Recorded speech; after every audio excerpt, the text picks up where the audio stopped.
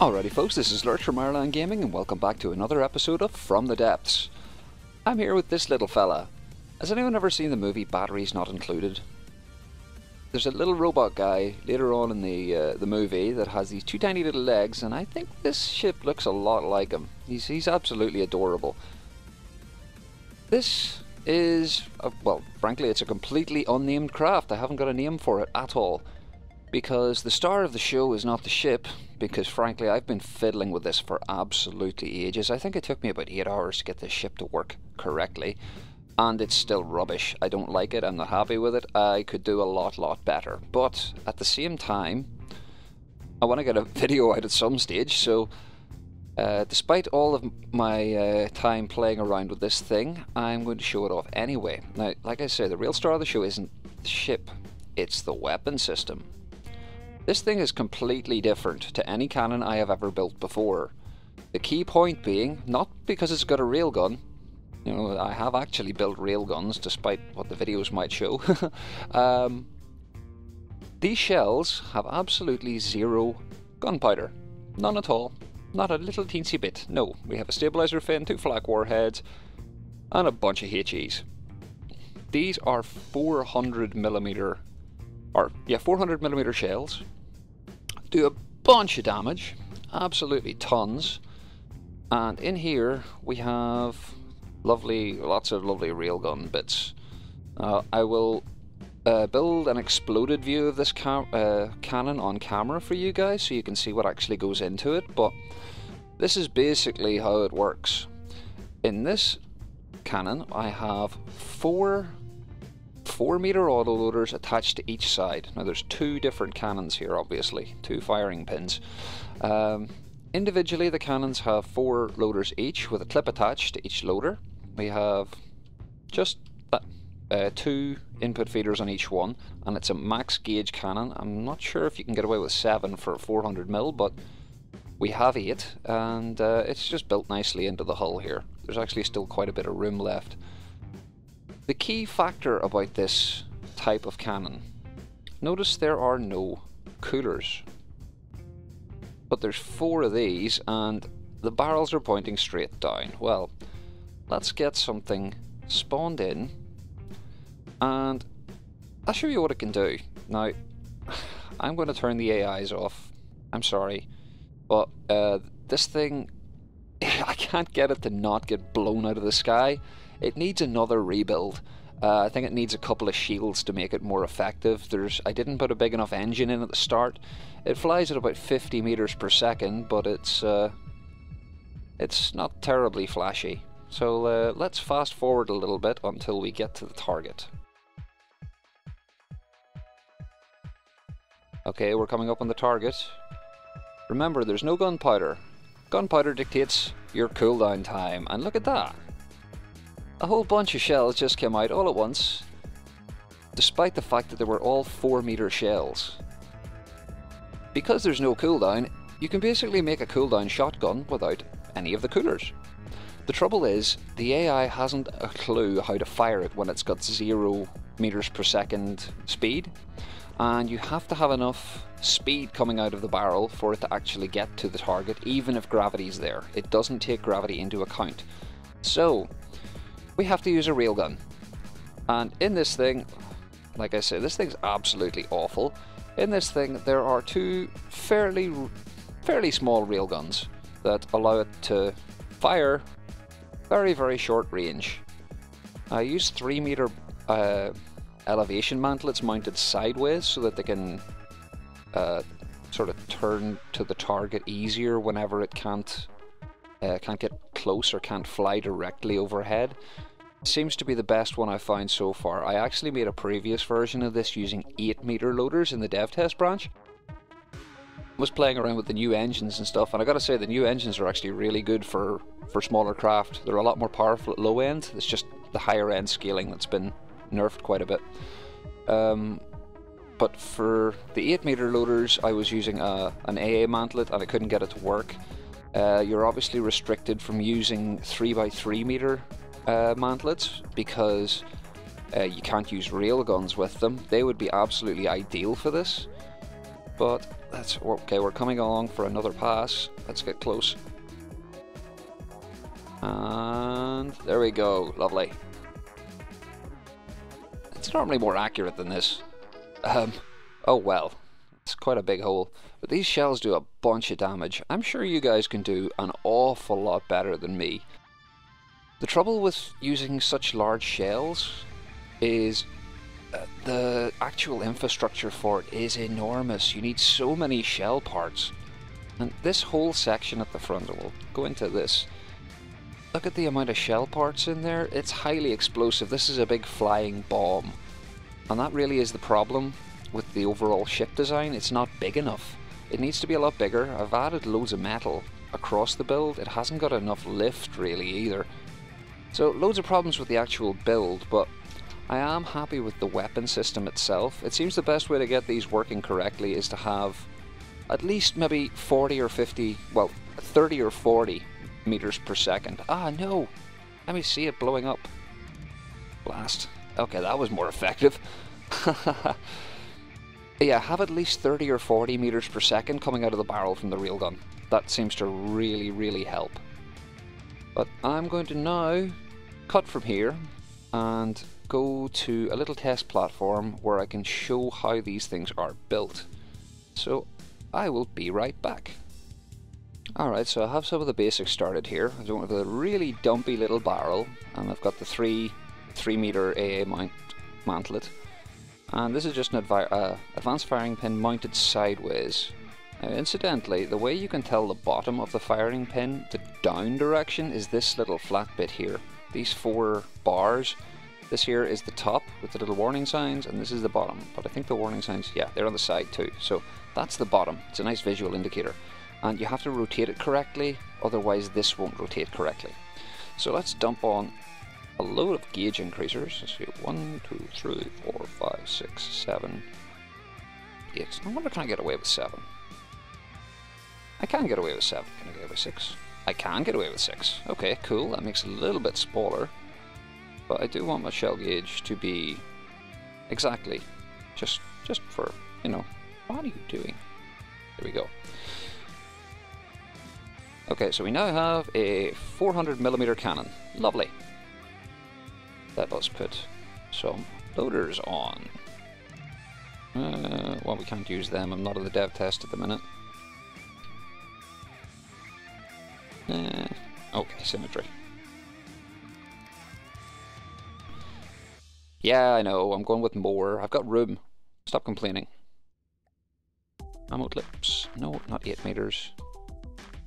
Wrong way round. And now we need some input feeders. There's loads on this cannon, so the reload time is going to be absolutely naff. Let's just assign all of these. And let's set up the shell.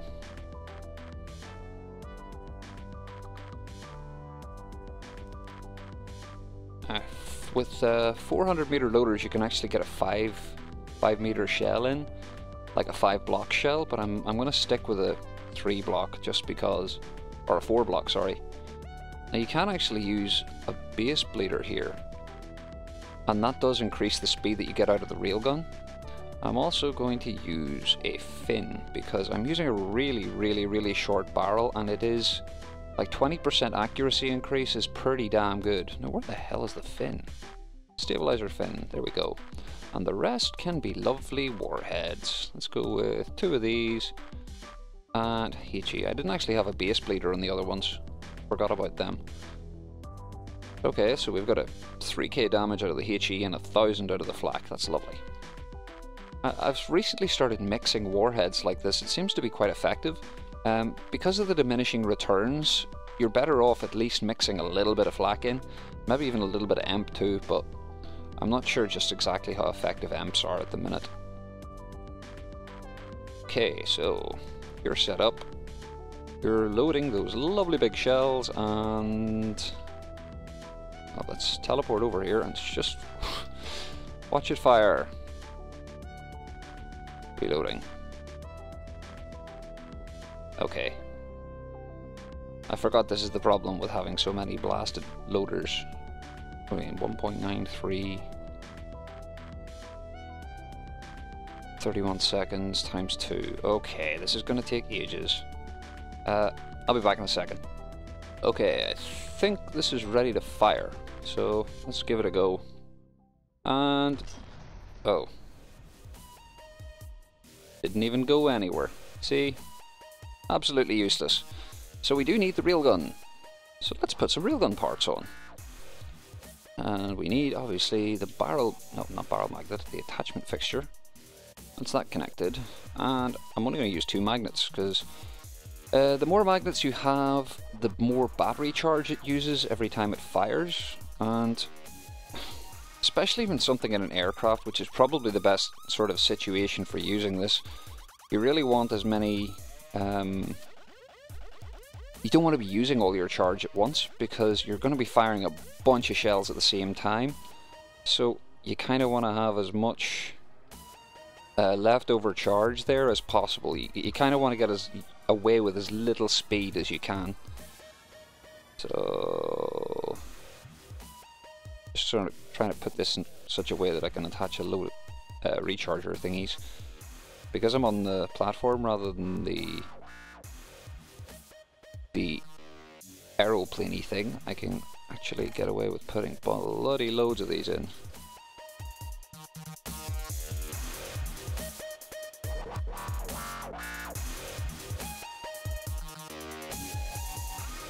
Okay, so we'll set the overclock to maximum, and that'll at least get it filled up quickly. So railgun charge used next shot, 280. Got 24k charge, it gives us 33 meters per second. I would say we want a little bit more speed than that. To get more speed out of a railgun, you need more batteries. Or more magnets, but I find that battery seems to be a better trade-off. Now the 39, let's see what an extra battery or a magnet will get us. 46, okay, but it's really drastically increased our amount of charge. Drop that again, it takes 1,000 off the charge, but we only lose 7. Arg. Screw it, more batteries. Okay, this is probably too much now. Yeah, you know what? 39's fine. Just as a demonstration. So, it's pathetic little arc. But it works, and it's just emptied like all of those clips instantly, and that's the beauty of having 0 cooldown. I'm going to show off the little ship bombing a few targets so you can get a rough idea what sort of damage it can do whenever I'm not faffing around and talking at the same time. So I'm going to leave you with a little montage showing it blowing the crap out of stuff. Like I say, the ship is bloody awful, so the AI is going to all be turned off. It's going to be quite boring, but, you know, there's stuff to blow up, and everyone likes explosions, right? And let's be honest, these things, they give you some serious explosions.